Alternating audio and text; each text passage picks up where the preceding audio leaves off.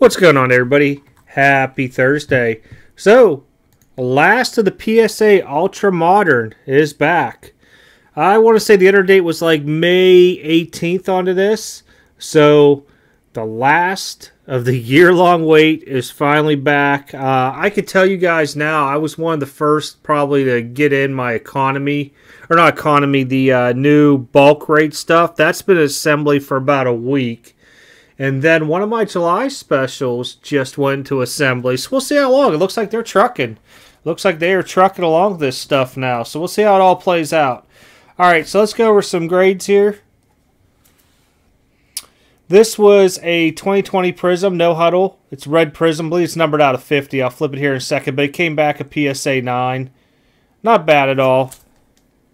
Yeah, numbered out of 50, Jerry Rice.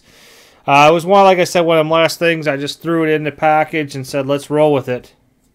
Kind of glad to finally see this back. I was hoping for a Gem Mint 10, not going to lie. But 2020 Bowman Draft, Julio Rodriguez. I believe this is the second Sapphire of him.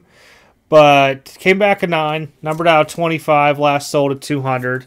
I think that was about a month ago. So kind of happy with this because it pretty much will just pay for my little piece of the order. Somebody we haven't heard about Tatis, the Findish Flashbacks PSA 10. These things were like 80 to 100 bucks at one time frame. I think they're now going for like 25. Probably because he's been on DL forever. So probably one of them things y'all hold on to, see what happens down the line. John Morant, Impact, PSA 9. Probably around 75, 80 bucks for this. It's numbered out of 149. Everybody's jaw hunting now. My one Galactic that I pulled, Nick Richards, thought it was LaMelo at the time frame. But, hey, it is what it is. They got me in the Hornets thing.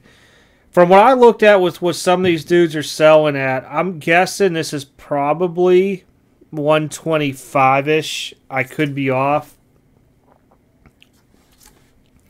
But just basing it off of what other guys do versus like what their other numbered ones does, it's very similar. It could be, I think with like Sadiq Bey and somebody else was going for like 150 sold. And when you break it down, I think he's a little bit less. So I think it's about 125-ish. Revolution, Edwards, going for about 100, 110 bucks. PSA 10. Got some basketball. Jerstead, Sapphire. First Bowman, I want to say this is 75-ish. Hit this and just threw it in because you never know. Baumler for the Orioles. First Bowman, gold out of 15. I have no idea on this, to be honest. I saw a green, yellow.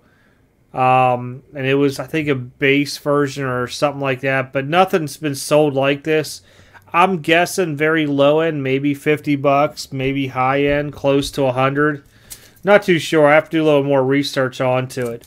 So overall, not bad. Like I said, just with a few cards in here, I definitely made my money back onto this order. Mostly the Julio and then the Ant-Man. But pretty glad to finally get this back. We'll start seeing how the other ones start popping here. I think we paid $25 a card on this. So reality, profit, break even, profit, profit, profit, profit. Should be profit.